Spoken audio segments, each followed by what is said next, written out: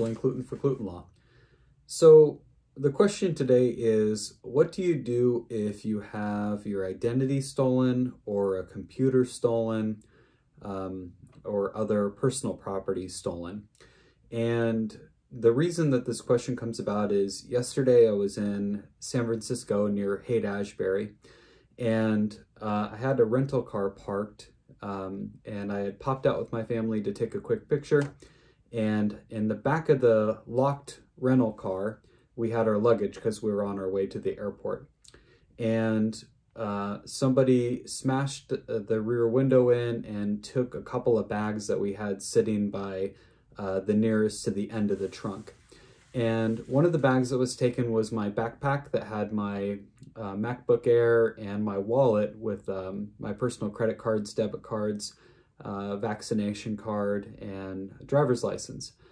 In the other bag was another computer and several other identifying documents. So obviously, after attempting to notify the police unsuccessfully and trying to flag down police who said that this type of thing is common for San Francisco and there's nothing that they could do about it, I realized that it was going to 100% be on me to make sure that I took the steps that were necessary in order to prevent a bad situation from getting worse.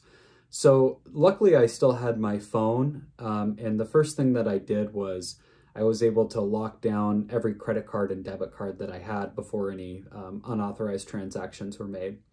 The next thing that I did was, since I have an iPhone, you're able to pull up within the Find My Phone app, and I was able to remote erase my computer. And it still shows even today, a day later, as erase pending, which means that the person who took the computer hasn't opened it and turned it on, otherwise it would be wiped away. So in a sense, that's both good and bad. I mean, the good news is they haven't turned on the computer and attempted to use it, but the bad news is the wipe is still pending, and I'm never going to see the computer again. So we did the same steps for the other computer, and so what we're left with is how do we mitigate or minimize some of the damage for the other credit cards, and now that they have my photo identification. So the next thing that I did was I logged on to the three major credit reporting agencies, Experian, TransUnion, and Equifax, and I did a freeze on all my credit. So for whatever that's worth, hopefully if it prevents them from attempting to open up a line of credit or use my identification to do some sort of credit line inquiry, that will freeze, and they'll be notified that there's a freeze on there. Today I went to the DMV and was luckily able in my small town in Oregon to get my new ID. On the bright side, I had to get a real ID, which is going to be necessary for travel in the future, so I was going to have to do that anyway. Stuff is stuff, and stuff can be replaced. Luckily, nobody was injured. There are lessons to take away. I won't be parking in any area in San Francisco with anything visible ever again. And, you know, I'm learning a lot about, I mean, I've lived in major cities before. I guess I just have been lucky so far that I've never had anything broken into and taken.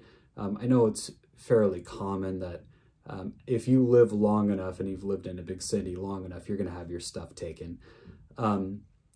So, you know, we just have to keep moving forward and not let it get to us, and realize that stuff is just stuff, and take the actions necessary to protect our accounts so that we can minimize and mitigate the further damage.